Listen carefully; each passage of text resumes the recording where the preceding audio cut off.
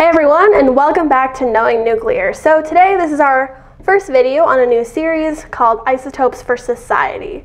So if you're like me, you might hear the words radiation, nuclear, atomic, and you get all scared and freaked out because the things that first pop into your mind are these: Godzilla, atomic bombs. So I'll just put your mind at ease. We're not going to be talking about this today. Nuclear is so much more than these, so we'll go ahead, get rid of them. Not going to talk about this. However, there are a lot of really cool and really interesting ways that we use isotopes in society every single day. You may not know about them, which is why you're here. It's very exciting. So, some examples of ways that isotopes are used every single day in our society in a very safe and effective way. We're going to start out with radioactive dating.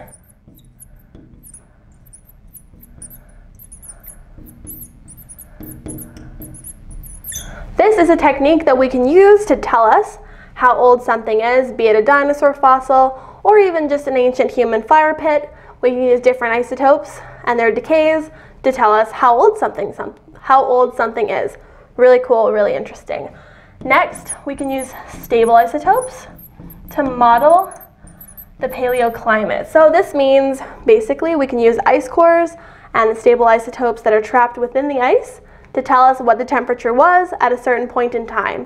These can go up to like over 100,000 years ago to tell us how the climate today compares to how the climate was then. So it's very useful for us right now. Next, did you know that there are isotopes used in the smoke detectors in your house? It's true. Not only are they used in a safe and effective way, but they help to keep you safe as well. So we like these a lot. Next, they are used a lot in the medical sector. They are used for diagnostic imaging procedures as well as treatment purposes.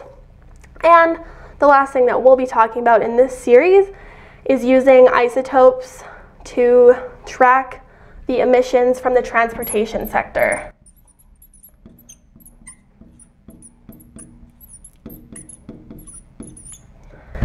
And we're going to expand on each of these topics in another video within this series, and I hope you stay tuned to watch them.